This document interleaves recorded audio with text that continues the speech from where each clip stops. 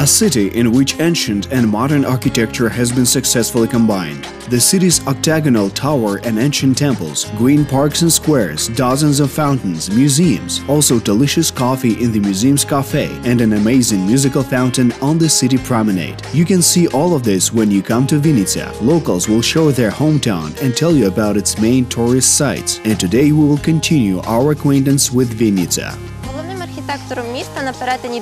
The main architect of the city in the 19th and 20th centuries was Grigory Artinov. It was he who built the monuments, which are the symbols of the city. This is a tower located in the city center and the Savoy Hotel, as well as many other buildings. For example, schools or other buildings that are still used by townspeople and guests of the city. The water tower is presented near the sculpture of Grigory Artinov. It's built in the shape of an octohedron and has 7 tiers. The tower was built on the highest point in the city, and it served as a fire station.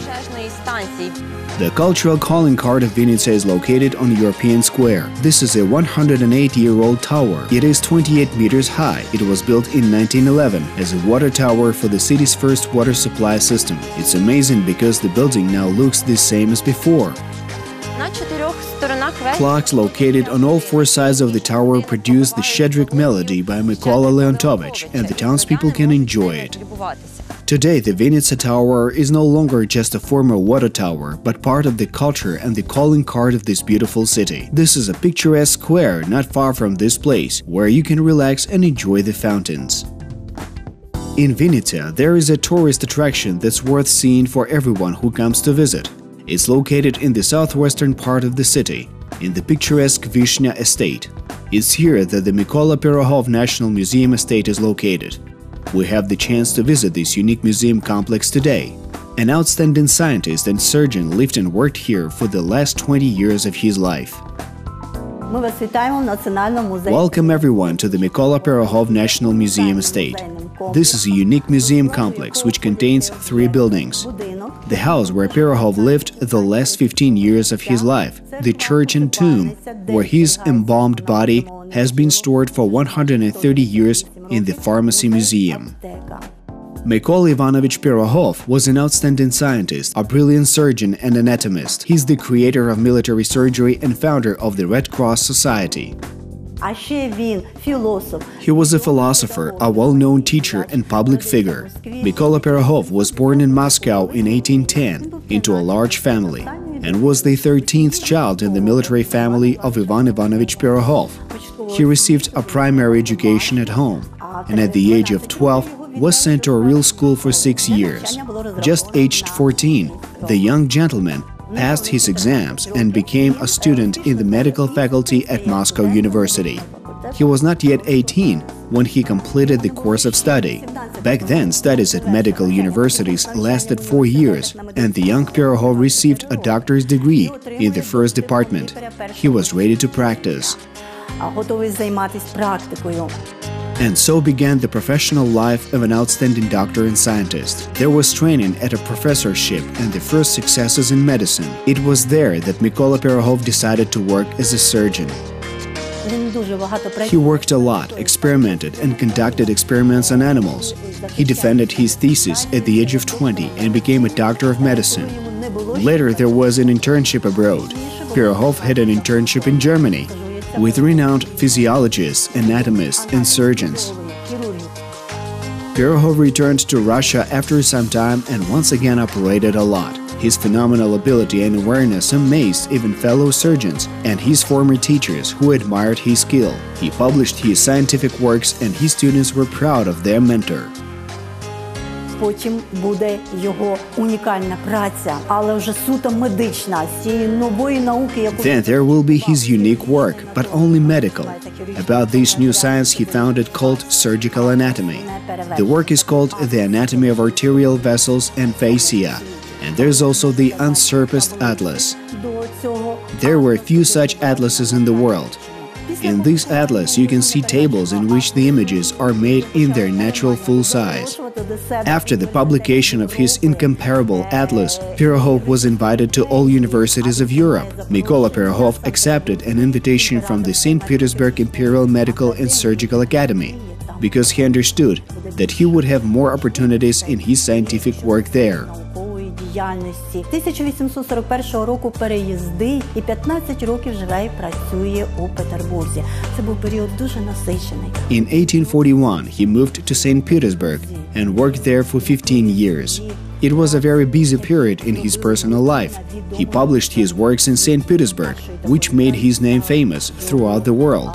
His first work was the full course of applied anatomy of the human body. Then came the pathological anatomy of Asian cholera.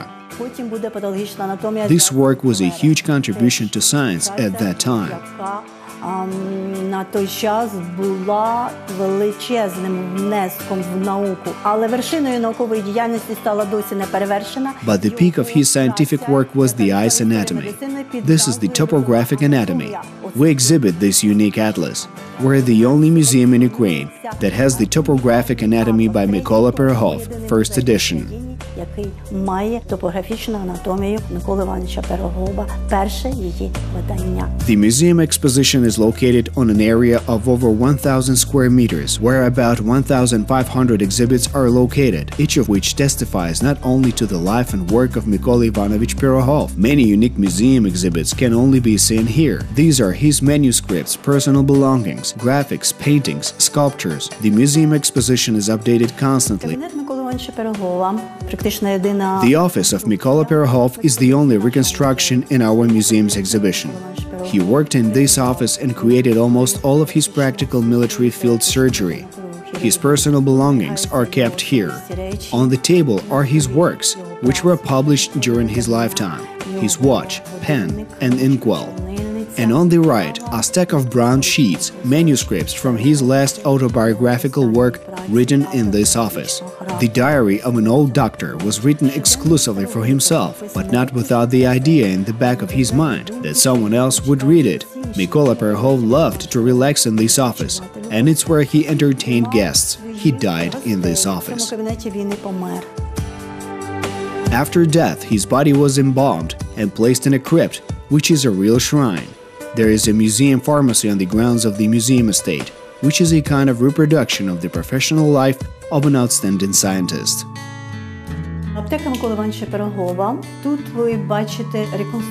The pharmacy of Mykola Pyrogov. Here you can see the reconstruction, his reception and operating room.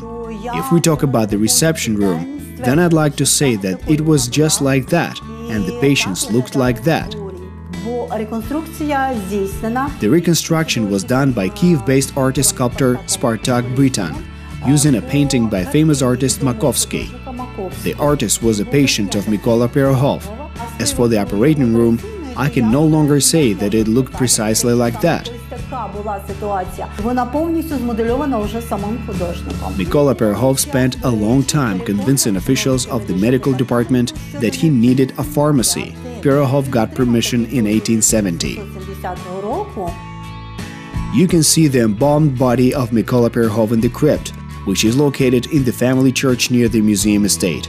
The use of special techniques enables the body to be kept in a satisfactory condition. Whoever wishes to can visit the church and graveyard. This is a small part of the exposition about the life and work of Mykola Pyrogov, a brilliant scientist and outstanding surgeon. We still have lots of places connected in some way with this outstanding personality. Come and visit us, we'll be happy to see you.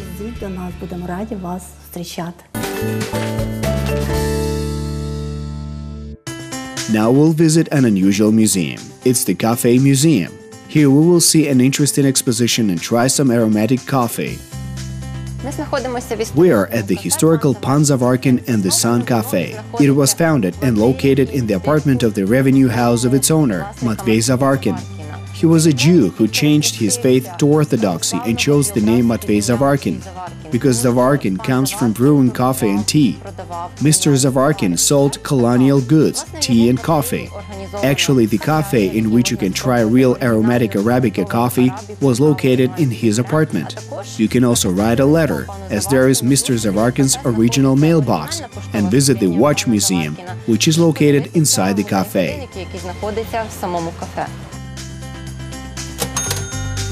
Ви завітали в найкраще місце у Вінниці. You've come to the best place in Vinnytsia. We're ready to serve you delicious aroma-filled coffee, which you can choose to suit your taste.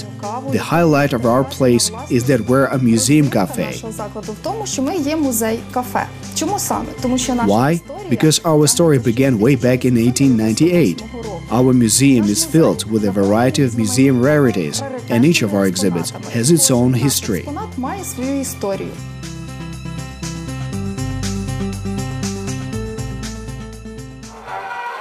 In addition, the waiter and guide will introduce you to an interesting collection of watches that are hanging on the walls of the cafe. Here, guests are always made welcome. It will be interesting and tasty here. And if you want peace and comfort, we recommend you visit a place that'll really impress you. Why? Not every city can boast of such a forested area that Vinnytsia has. There is a green island of coolness and relaxation within the city. Foresters are engaged in this recreational territory, and together with the city council, they have made a real gift to the townspeople.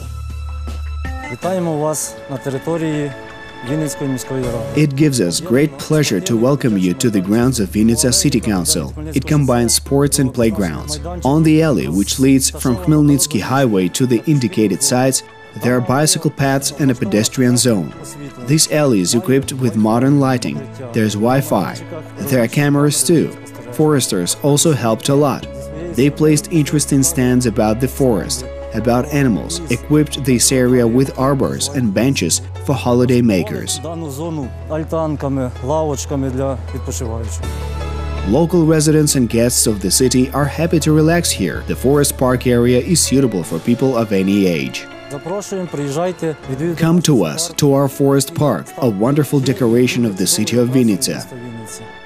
In addition to a walk in the forest park, you can also go for a walk along the Vinnytsia embankment. You can ride boats and catamarans, admire the musical fountain. By the way, this is the world's largest river light and music fountain in open water. The fountain is located in a channel of the southern Buh River. You can enjoy an ice cream on the promenade and just sit on a bench or on the grass. Vinnytsia is interesting, has different sides to it, and always glad to see guests. We have seen many different and interesting things in Vinnytsia, but to see more you need to plunge into the whole atmosphere by visiting this beautiful city.